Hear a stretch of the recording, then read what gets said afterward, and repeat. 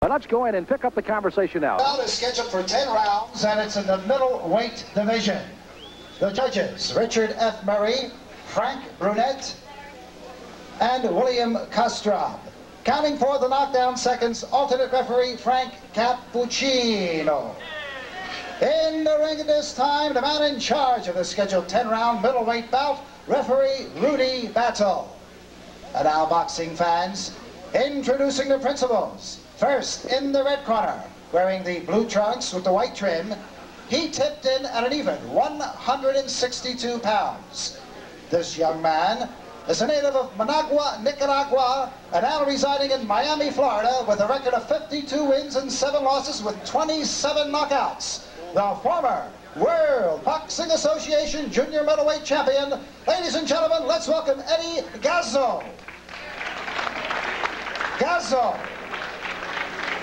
And his opponent in the blue corner, wearing the white trunks with the black trim, he weighed in at an even 156 pounds. This young man is undefeated in 18 professional bouts with 18 knockouts. All the way from London, England. Ladies and gentlemen, here is John, the Beast, Mugabi. Mugabi. John Mugabi, who calls himself the Beast, and he uses that nickname affectionately, coming off a first-round knockout in Tampa of Don Morgan back on the 16th of September. That knockout string, 18 fights, 18 knockouts. Mugabi won the 1980 Olympic silver medal in Moscow following a magnificent amateur career that began at the age of 12. And he's going up against a 33-year-old out of Managua, Nicaragua, who now lives in Miami, Eddie Gazo. One-time junior middleweight champ back in 1977. And Gazo successfully defended his title 4 times, but Ferdy Gazo, a guy on the way down. In his prime, he had good movement, moved well, side to side, technician, not a knockout puncher. And John Mugabi, I'm sure, senses another early knockout. Well, certainly etched on his face is many years and many mileage in the ring highway. Gazo has taken his fight on short notice to compound the difficulties.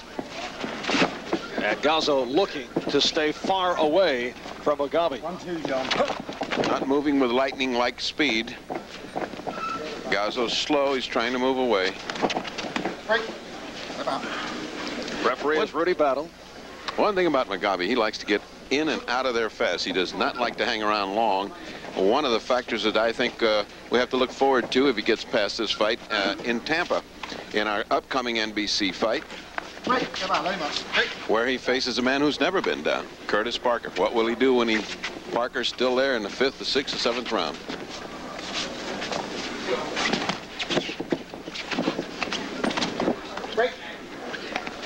John Mugabi yet to be extended past the 6th round. We telecast his bout against the veteran Gary Guyton, who went down in round 3. And many times in between the opening bell and round 3.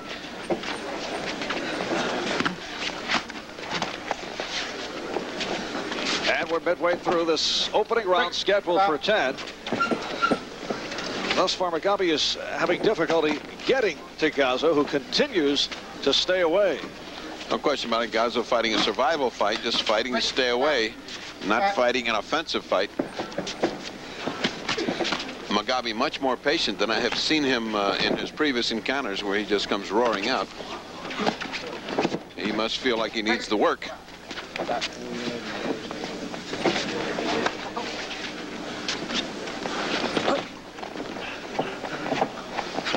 Might be the rattling.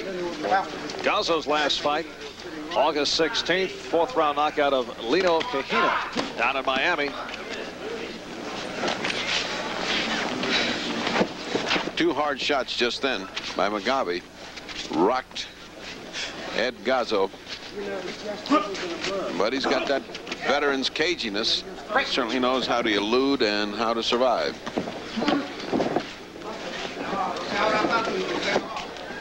And coming up on 15 seconds left in this first round,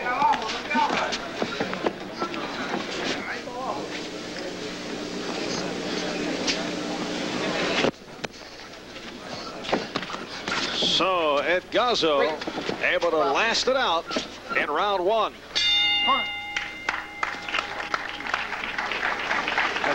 Sit down. Get yourself, sir. Okay, sit down. Reuben. All right? Yeah, all right. John, when he leads, there's a gum mouthful.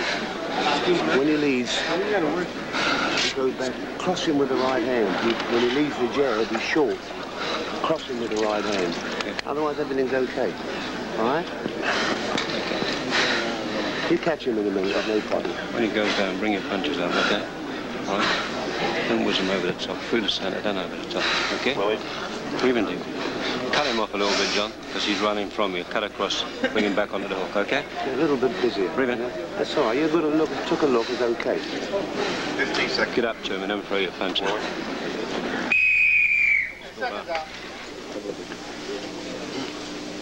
Ow. Right.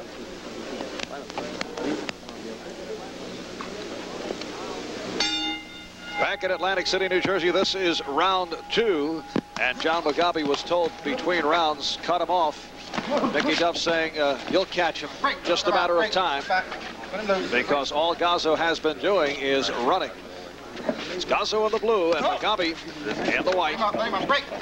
Break. Step back. Turn and move. Step back. Come on out. I got the definite feeling Mugabi is holding back. It wasn't the typical Mugabi we've seen just come roaring out and finish somebody. This is more like him here. It's more like the way John Mugabi fights when he just pressures and continues to punch. Sorry, I'm doing my job. It wasn't procedure. The last time, Mugabi just did miss with the left hand. The last time Mugabi lost the fight was as an amateur fighting for the gold in Moscow. He lost to Andreas Aldama of Cuba. And back in 1976, it was Sugar Ray Leonard victorious over Aldama to win the gold medal at the Olympics in Montreal.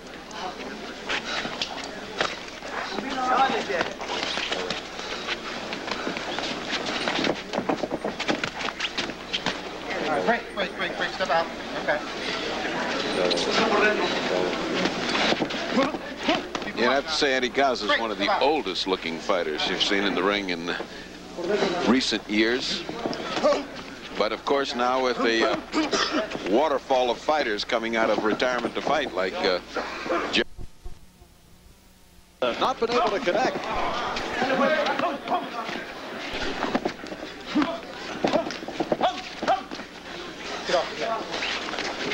Mugabi humming in some zingers to the body, which is caving in Eddie Gazo.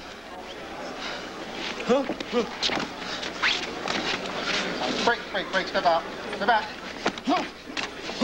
Right hand that Gazo was able to land, but very limited punching power. Even in Gazo's prime, that was not one of his positives.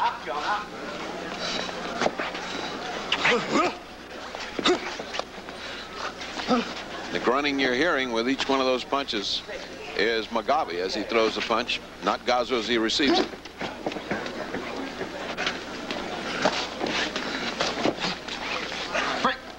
Step back. Turn loose.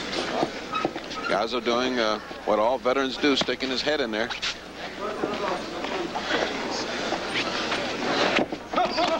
And that time, Mugabi was able to land to the head as the second round comes to a close.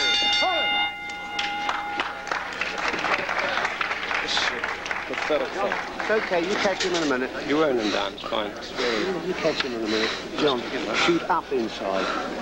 You know? Yeah. Make a little bit of room where you move and shoot up. You think? Move your legs. Goggle? Shoot up. You catch him in a second. You all right? Over there, John.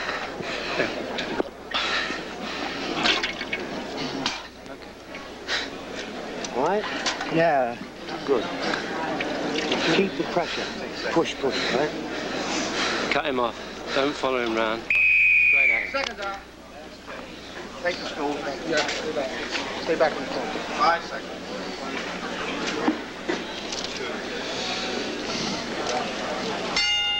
And this is round three. John Mugabi comes out to meet up with Eddie Gazo. Mugabi, 23 years old, out of Uganda, now living in London, England. Record of 18-0, all 18 by knockout.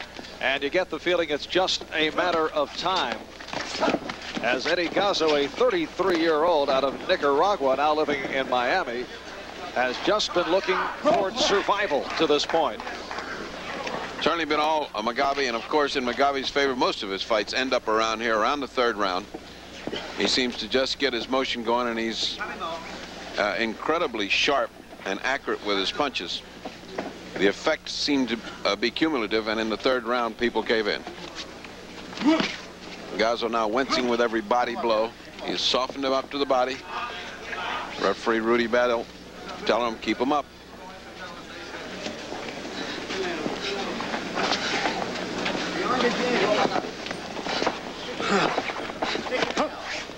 Little stutter step move by John Mugabi.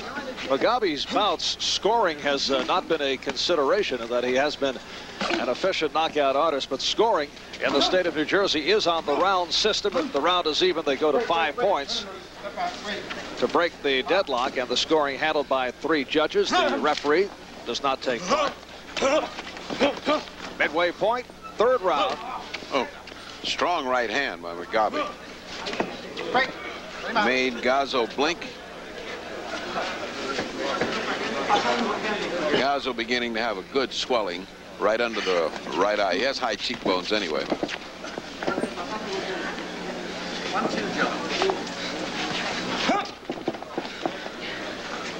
Mugabi trying to load up too much on that one punch. He is not punching in combinations. The corner is not happy with it. He's been hollering 1-2, 1-2. He either jabs and doesn't follow with the right, or just throws one punch and lets it go. He has to punch in combinations. Certainly he's going to have to do better than this against Curtis Parker on November the 12th in Tampa on NBC, because Parker swarms all over you. Mugabi has been known to have what can be labeled as a mean streak in the ring, which has added to his prowess in finishing an opponent, but no signs of that here today. I'm wondering how seriously he's taking Eddie Gazo. Well, considering he didn't even know who he was fighting until yesterday, I don't think he took him too seriously. You're saying Eddie Gazo's photo was not pinned up on his locker? No, he didn't spend a lot of time psyching himself up. It wasn't hawk time. And we're final seconds in what has not been one of the thrillers.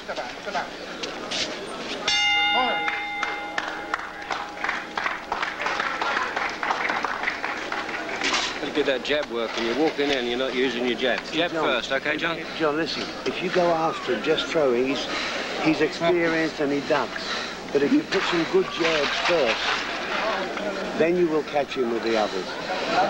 You understand? Yeah. If you just go after him with one punch, he's experienced. And he's not trying to win, he's just trying to last the distance.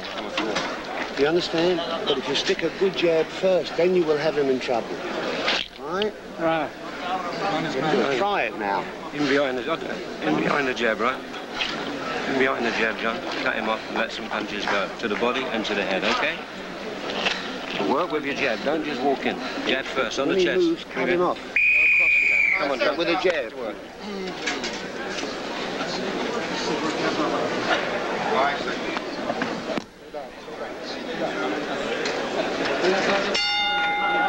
Only 5 previous opponents have lasted to the 4th round, and add Eddie Gazo to that list. Although you cannot say it has been an impressive performance by Gazo. That's John Mugabi in the white and Eddie Gazo in the blue. When a veteran fighter comes in to fight for survival, not to win the fight, but just to survive, you get this kind of a fight. It's a type of fight a Mugabi needs to settle him down and go distance. And for Gazi, it's a show-up. It's a payday. It's a payday. He is definitely in the twilight years of his career. He is a senior citizens champion of boxing. Back in 1977, he was the WBA junior middleweight champion and successfully defended that title 4 times. He has been in the ring with some good ones. Not faring well against those fighters. Knocked out by Thomas Hearns in the 1st round, but an illustration that Gazo has been around. Minute gone by in this fourth round, and Mugabi looking to land with solid blows. Those are strong hooks after that right hand, and he's putting in there. Whereas Gazo doesn't have a punch at all. Has no offensive power, nothing to scare off Mugabi. Mugabi can walk right through anything he's got. What he has to do is punch in combinations, which he has not been doing. He's got to follow a jab in there. He's jabbing now. He's got to follow that jab with the right hand, and that's where the knockout comes. Right hand and the hook afterwards. Break, you're holding and hitting. Break. Step out. Good back. This Mugabi's 9th bout in the United States. Has fought his last 4 in the States. And he's been fighting very regularly, almost once a month. He's a fighter. Oh, that was a good right hand by Mugabi. Mugabi likes, oh, Gazo's really looking to run now. He's hurt, and he's really looking to run. Gazo trying to hang on. Got clipped in that last flurry. 45 seconds left in this fourth round. Mugabi has not been able to land cleanly, but we may see that very shortly as Gazo continues to try and slip, and he slipped down. His legs are going on him. His legs are going on him. I've yet to see the punch, Ferdy. No, there wasn't a punch. He's indicating that his ankle has gone on him, see? He's indicating that his ankle went on him. It's academic. It's academic. Doesn't make any difference. He is on the way, but there was no punch. Yes, this will not make the John Mugabi highlight film. That's what's called an ankle knockdown. Good. But it is all over in round 4, and we'll get another look at it. Let's take a look at it. You can see his legs were already collapsing. His knees were collapsing on him. He just couldn't. There it goes. Did you see it quiver there? Good experience. And Mugabi did not land with that left uppercut. It wasn't a punch. It definitely did a quiver. Now, just keep your eye. He just did it right then. You see, there was no. You couldn't see that on the replay. The camera was not low enough. On the other shot, we did see how the ankle gave way. One in between. They'll go up and get him now. So it is all over. 4 fights to go, Sam. John Mugabi makes it a record of 19-0. All 19 by knockout, although this not a bout that will distinguish either fighter. No, it's the kind of work that Mugabi needs. Was that the 4th, Jarvis? 4th. All right. Yeah. It was. If we're in trouble, you have to. You have to go for the very. The only thing is, we were very honest. That's all you could say. And skip the first 2 rounds if you can. But if you really need it, it's better to show him having this kind of time than it is on that stupid undercard with the guy 4-1. Yeah. That's right. Oh, sure. That's right. No. You have to still show him. We've got, yeah. But I'll revoice that pack. Do you want to do it live? Do it now. Want to do it? Yoli has retained his world. 135 pounds. His professional record, 19